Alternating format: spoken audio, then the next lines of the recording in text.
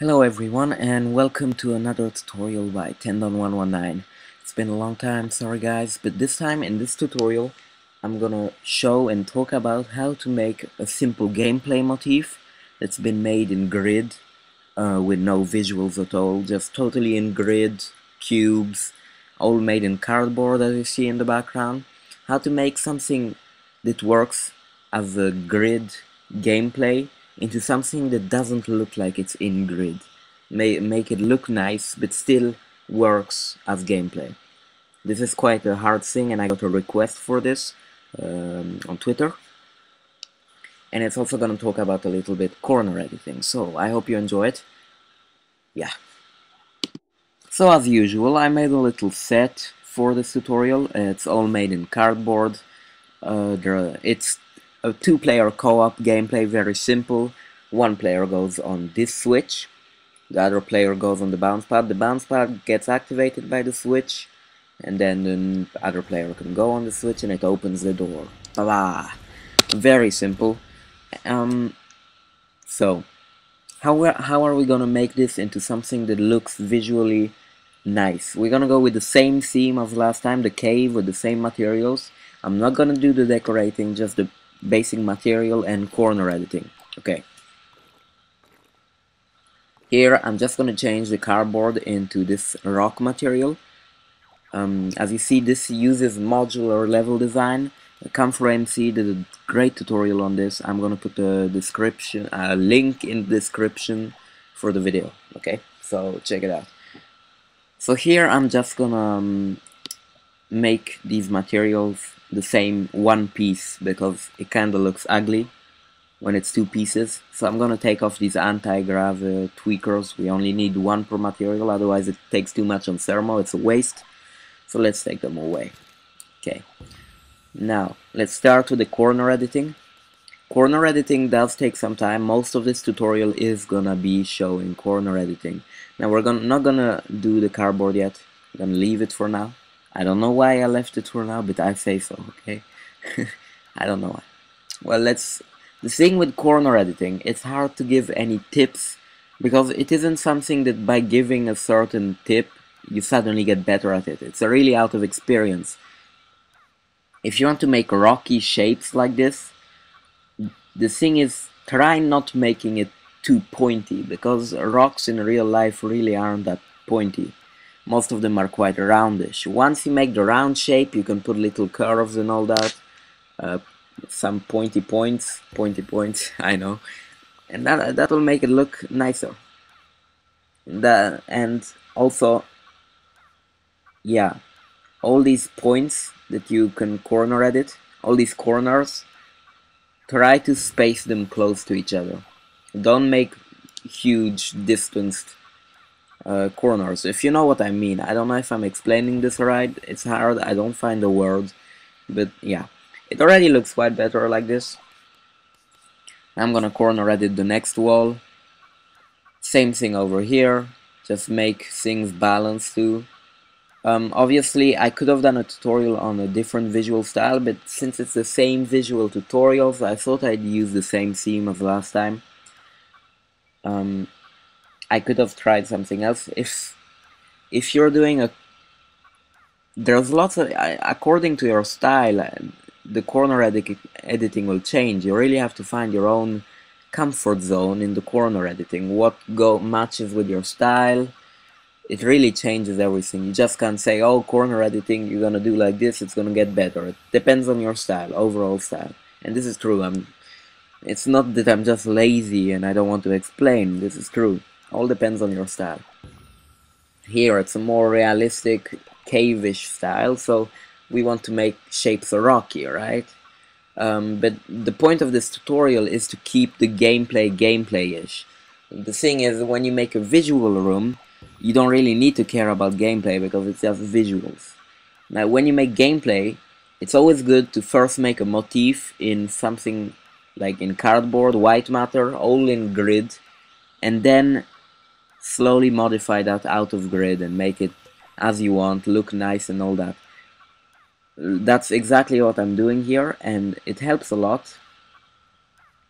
you can make your visuals look very nice even with good gameplay. That's the thing I want to show. A lot of people don't seem to, yeah, seem to have trouble with that. I still do have trouble with that too, actually. And as you see, I'll in this shape, I will have trouble with it too, because the point of this shape is you kind of have to keep it in grid, and I kind of had a problem here.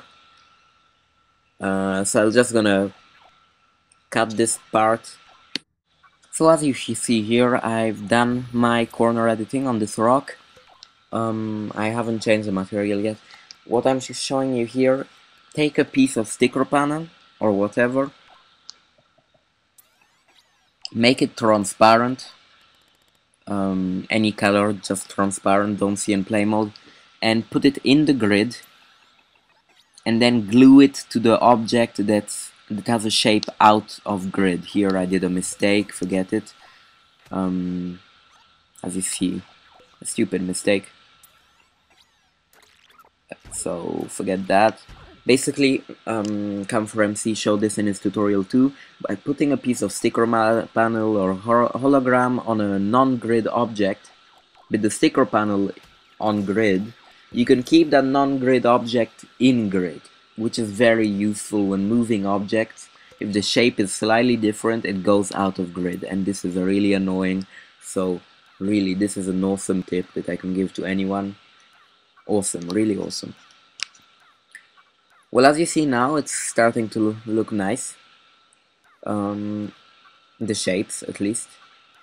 Thing is, it's not only about the decoration and all that. It's also about the geometry and how balanced things are. And honestly, even if I'm making cave-ish level, or any kind of level, I try not to put too many ceilings, because in my opinion, ceilings, a little ceiling, you know, for a corridor or something is nice, but if the whole level is inside and it always has a low ceiling, it kind of restricts the player, in my opinion. And this is actually quite true in my opinion. It's a weird thing to say, it's quite true in my opinion, but it's not just my opinion. A lot of people agree with this. It's not good to make the player feel restricted. He should always feel free and relaxed, you know, have the space to do whatever he wants.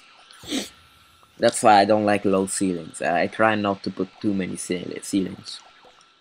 That's the whole point of this thing. Anyway, here you see we finished our shapes pretty much. Everything's looking nice. I hope this works. You know, I kinda needed to edit that bit. I didn't like it.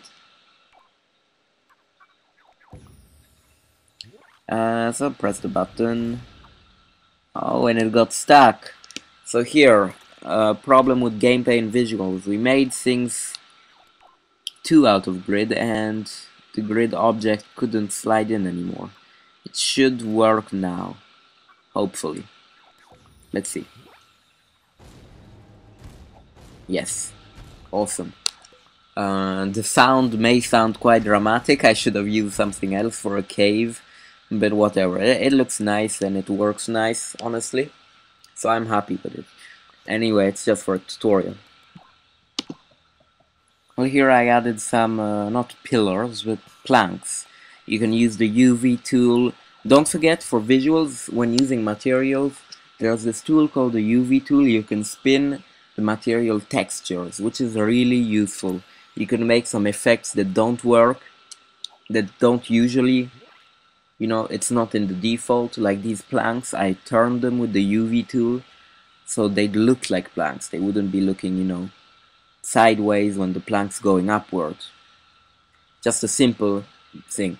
Now today I'm not gonna do the decorating and all that. I mean, I already done a tutorial on all that.